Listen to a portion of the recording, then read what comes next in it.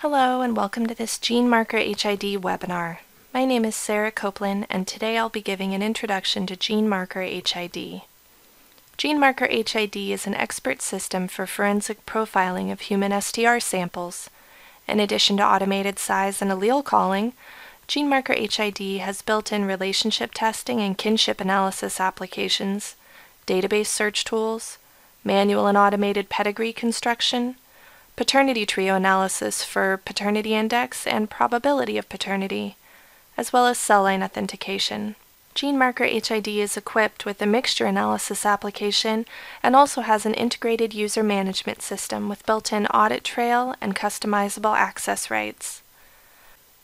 GeneMarker HID is compatible with all major CE instruments and file types and supports all major human identification chemistries as well as custom chemistries.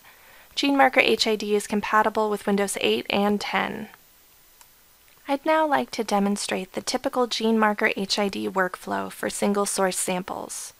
First, though, I'll show you the features of user management, which can be accessed by going to Help, User Management. Under the User Management tab, we can see a list of user accounts, and by clicking the History tab, we can see a history of user login attempts. To the right, you can add a new user or modify user access rights. These rights limit what a user can and cannot do when using the program. You can add an organization name, and finally, clicking the Run User Protection box will require users to validate themselves with their username and passwords before they are able to enter the program. To import your raw data files, navigate to File, Open Data.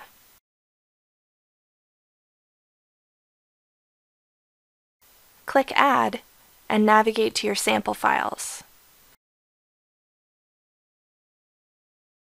Select your traces and then click Open and OK. We can now see that the raw data has been successfully uploaded. Sample files are organized in a file tree to the left. You may notice that my ladder samples are displayed in blue font. This is because in the View Preferences window under the Forensics tab, I have made ladder my ladder identifier. Thus, samples with the word ladder in the file name will be labeled as allelic ladder samples. You can also set the file type manually by simply right-clicking on a file and selecting Set Sample Type. To zoom in on the sample trace, draw a box from left to right. Scroll by holding the right mouse key and dragging the mouse left or right. Finally, zoom out by drawing a box from right to left. To show an additional trace, simply double-click on the file name. Double-click again to hide it. To scroll through the dye colors, click on the dye color icon, or view all colors simultaneously by clicking on the Browse by All Colors icon. To process your data, click the green triangle icon in the upper left, or go to Project, Run. This opens the 3-page Run Wizard. In the first page, select your genotyping panel, size standard, and standard color, or simply select a pre-saved template. Your validation team can easily make templates for your laboratory's SOPs or delete any unneeded templates from the list. Click Next. The second page has a variety of parameters that correct CE artifacts and govern how size and allele calls are made. Marker-specific settings can be accessed through the Panel Editor tool, which I will demonstrate shortly.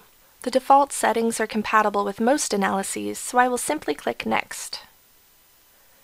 In the last page of the Run Wizard, you can manually select your allelic ladder sample or select Auto-Select Best Ladder.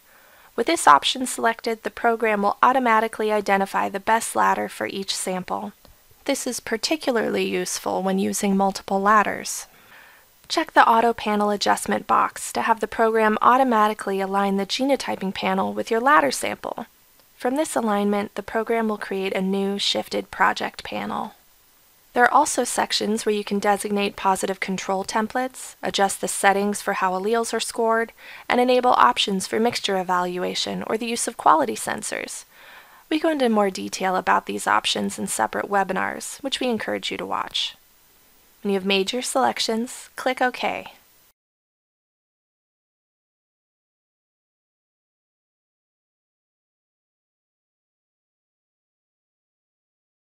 We can see that size calling was successful from the green icons to the left of each trace. The yellow icon indicates there are potential problems with the linear migration, and red icons indicate that size calibration for the sample failed. To visually review size calls, click the Size Calibration icon. This window allows you to verify size calls at a glance. Here, for example, we can confirm that the pattern for each sample is very linear, as expected. We can also see that each ladder sample is now in bold. This indicates that the ladders passed and were used to create a new project panel, which was aligned to each ladder. Because I have 2 ladders, 2 project panels were made. Furthermore, the software compares each passing ladder with each sample and selects the ladder that best matches the migration pattern. We can see which of these project panels were used to make allele calls by simply noticing the reference ladder label in each sample name. For example, this sample used reference ladder 3, while this one used reference ladder 1. Allele calls are summarized in the report table to the right, and a similar color scheme is used. A green icon means the peak passed all analysis parameters. A yellow icon means the peak is in the check range for at least 1 parameter, and a red icon means the peak failed at least 1 analysis parameter. Table navigation is linked to the electropherogram. Simply double-click on an allele call to be taken to the corresponding peak. This aids tremendously in investigating flagged allele calls. For example, I see that this peak has been flagged yellow. By hovering over the peak, you can see the abbreviation for the quality reason. Or you can pull up more information about the peak by clicking the Show Chart Table icon. Here, among other details, I can see that the quality status is check and that the quality reason is IMB, or heterozygous imbalance. Peak quality reasons are given in the upper right under the Help menu. We can see from the flagging on the peak and from the height ratio in the table that the smaller peak is 57% the height of the larger peak. To get a better understanding of why this peak was flagged, we can navigate to the panel editor, which is under Tools, Panel Editor. Our list of panels is given in the file tree to the left, with our project panels at the top. Note that I have my original identifier panel and 2 project panels, which have been aligned to each ladder. The electropherogram is in the center, with information about the selected panel detailed in the chart below. To access marker-specific settings, simply right-click on a marker.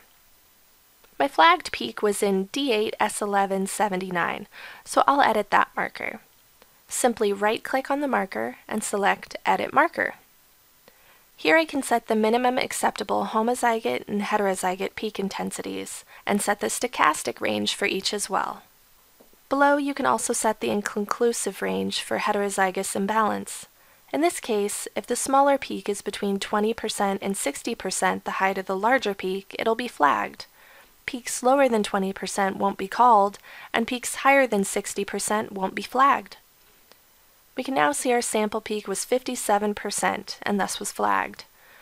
Just as an example, if this value were set at 55, we can see that the peak is no longer flagged.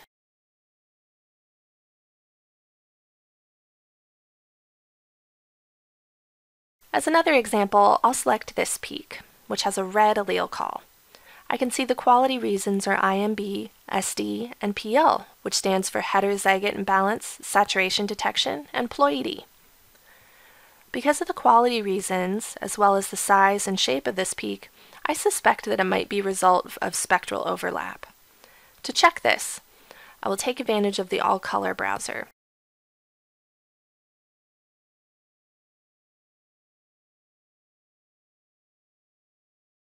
Zooming in on the peak, I can see it does indeed share its location with a very high saturated green peak. Thus I feel confident that this is not a real peak and that it is just the result of spectral overlap.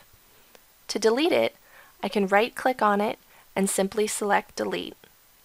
Note that even though I've deleted the peak, GeneMarker HID's running audit trail still notes its presence and notes that it was deleted. If necessary, I can undelete it by right-clicking on it and selecting Undelete.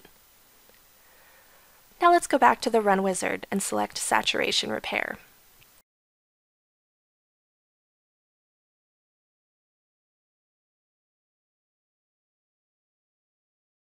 Now you can see that the bleed-through peak is much lower and no longer called.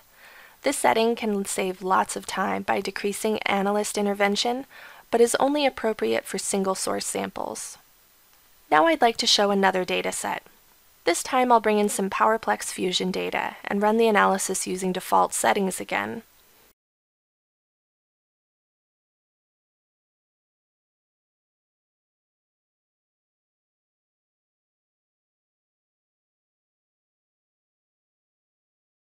There's a red SQ to the left of one of the sample names. When selected, you can see a similar red SQ to the left of the electropherogram. By hovering over the SQ, the program gives the possible reasons for the flag.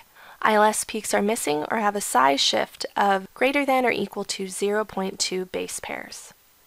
Let's take a look at the ILS in the size calibration window.